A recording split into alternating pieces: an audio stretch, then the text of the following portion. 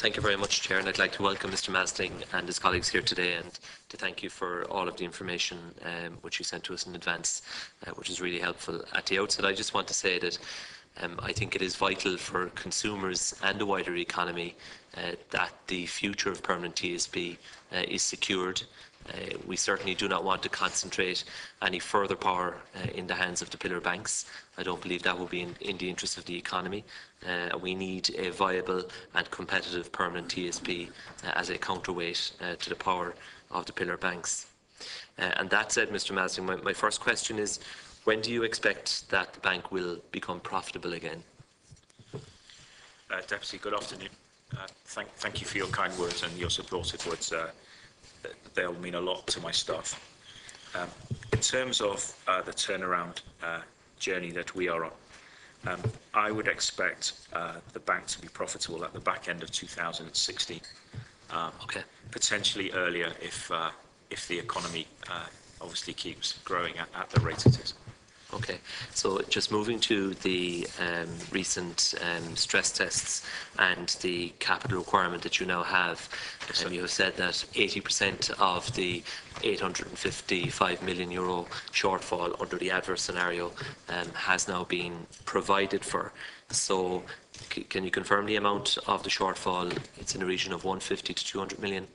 Is that the case? Yes, Deputy. Perhaps I'll give you the full transparent detail and then I've answered your question. So we started with 855 million gross. Yeah. We have a contingent convertible vehicle in our balance sheet worth 400 million. Yeah. So that takes us down to 455. Of that 455, we think circa 80% of that has been covered. So directionally, we'd expect that the net shortfall will be between 100 and 150 million euros, depending on the final negotiations with the European Central Bank. Okay. The 400 million contingent convertible capital note, yeah. When would that have fallen due for repayment at the state? It's due to be repaid in July 2016. Okay, so you are now counting that towards the overall... In an accounting sense, we're counting it, yes, that's correct. Okay, so you're looking for 100 to 150 million. Yes. You're touring the markets. You have met potential investors, and you have said there is interest in the bank story. I suppose the question is, how much of the bank is potentially up for grabs? What percentage stake in the bank are you looking to potentially dispose of in order to raise the 100 to 150 million? Are you looking to raise more than the minimum required? Perhaps if I explain what I think the steps are going to be, that will just help answer the question. We were in London, New York and Boston on what you would call a pre-deal roadshow. Essentially, the market is very aware of AIB and BOI. They have a lot more capital market interaction than we do. Really, our last capital market interaction was under the guise of Irish Life and Permanent. And so the first stage was really about telling our story. It was about introductions. I can confirm to the Deputy that deal structures, pricing, shareholdings were not discussed at those meetings. Okay. What I'm trying to gauge is the level of interest from the capital market community. And therefore, I wouldn't expect to make a public comment about the shape of the deal probably until the end of Q1 2015. Okay. You have until when to finalise it? 9 months from October the 26th, so July, end of July 2015. Okay, well, clearly potential investors will try to get the maximum stake in the bank for as little money as possible. That's the nature of what they do, and I will just put my own concern on the record, and I don't expect you to respond, but I wouldn't like to see the state's shareholding in Permanent TSB significantly diluted as a result of the investment that you're now seeking. The state, as you have stated, has put in €2.7 billion in net terms, and so the final shape of the capital capital plan for the bank must, in my view, protect the integrity of the state's investment in Permanent TSB. But that's a matter between yourself and the shareholder, but I would just put that on the record as an opinion. If I can move on to the issue of interest rates, Mr. Masling, and the standard variable interest rates that you're charging, which, despite the reduction of, when was it, a couple of years ago at this stage maybe, you're still at the high end. For an LTV of between 80 and 90%, a new mortgage has a gross rate of 4.59%. You have 79,000 standard variable customers in different LTV brackets, presumably. I suppose I'm asking you for your reaction to the decision of AIB to reduce their rate. Their comparable rate, for example, for an LTV of over 80% is now 4.25, which is significantly less than your rate. Are you reviewing your rates in light of that? Where does the bank currently stand? Thank you, Deputy. It would be inappropriate for me to comment on the pricing decisions of competitors. We keep our rates under consistent review. I would not wish to insult you with a bland answer, so let me just build on that. Just some facts for you. Our blended cost of funds is 178 basis points. For example, if you looked at Bank of Ireland's, which I looked at last week from the transcript, it's 115 basis points.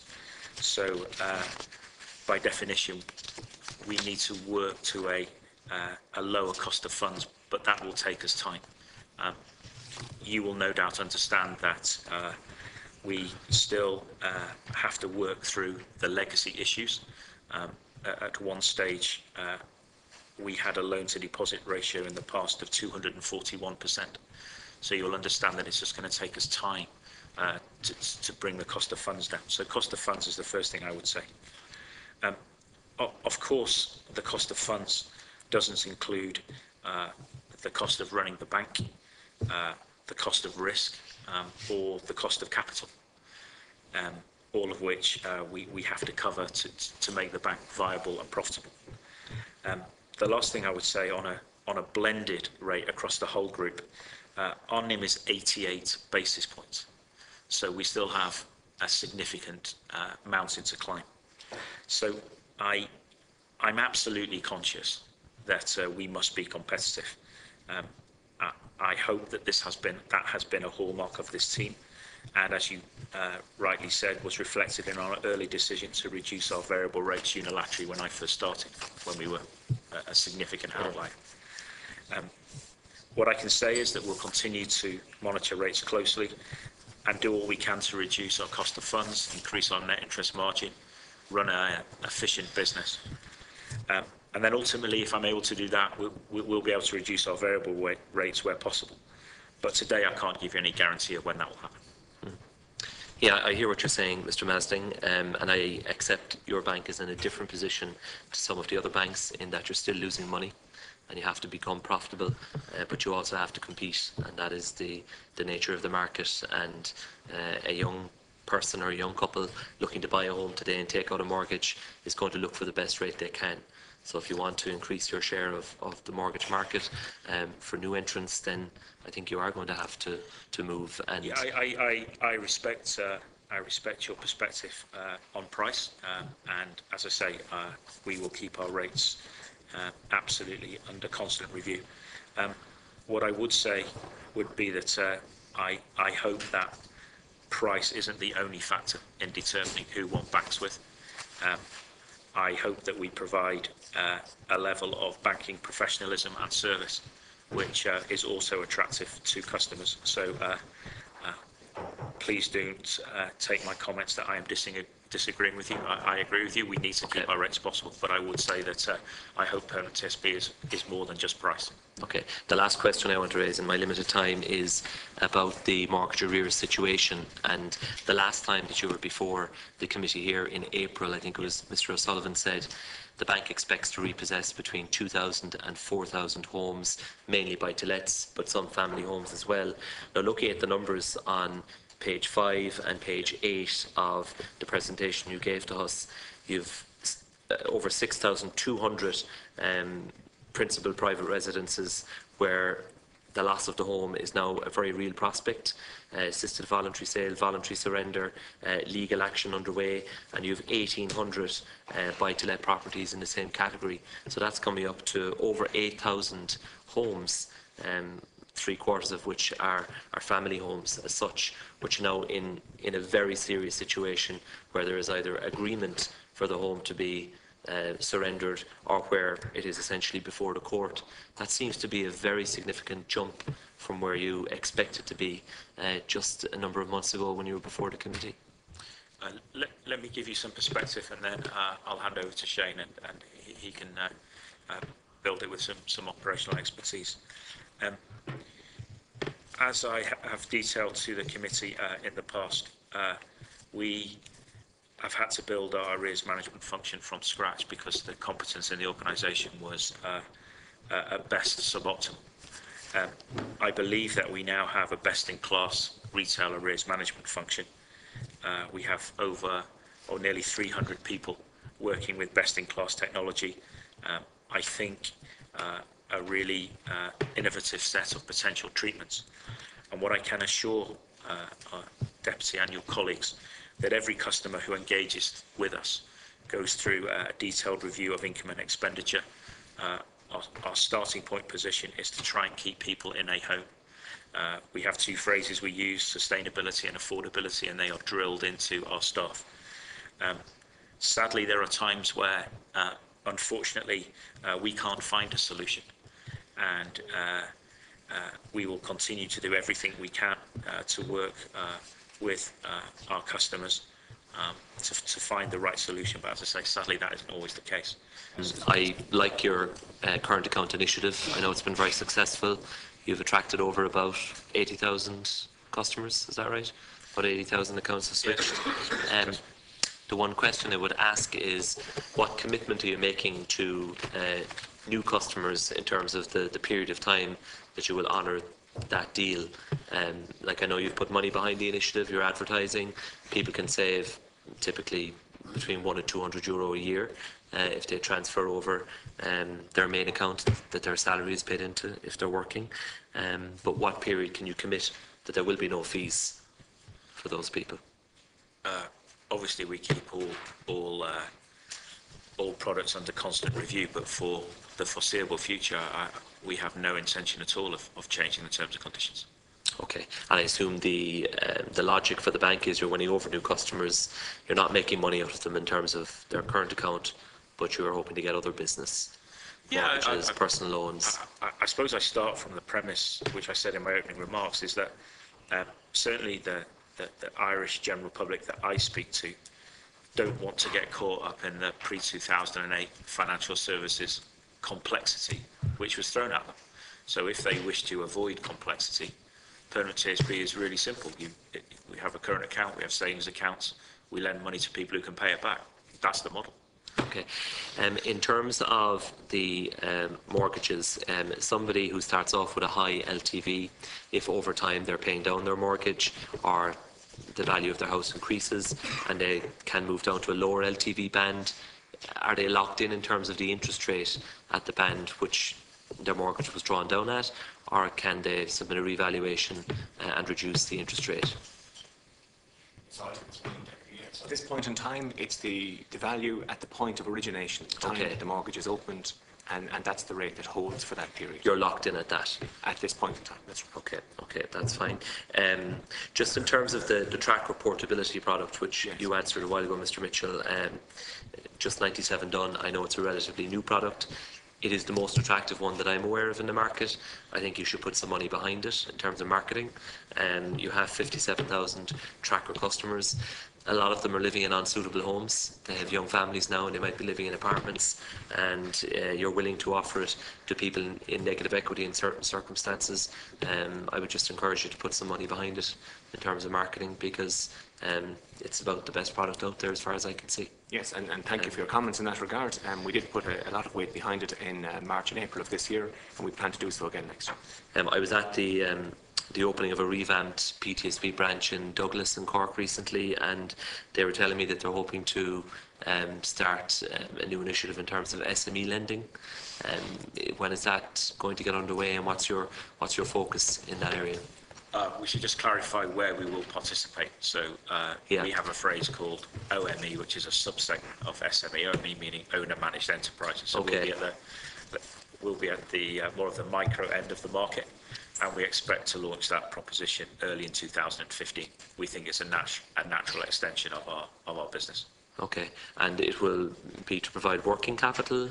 Yeah, I mean, business current account, business savings account, business electronic banking, working capital, some degree of term finance. I think we need to be clear where the boundary stops, though. If it moves to import, export finance, factoring, leasing, I'm very clear as a CEO that ours is a focused business model. There will be times where we'll have to say to customers, we don't do that.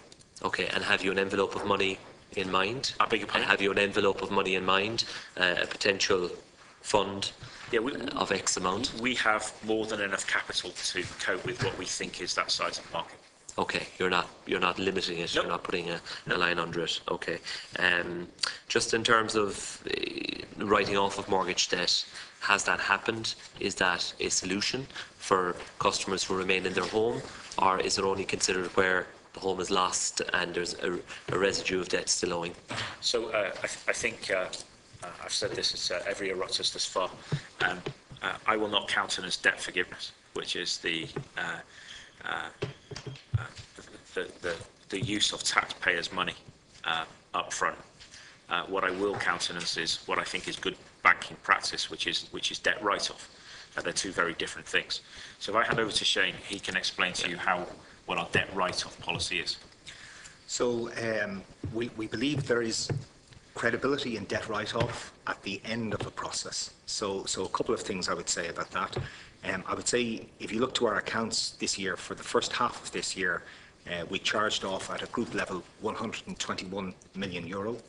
And for 2013, the equivalent charge-off figure at the group level was 175 million euro.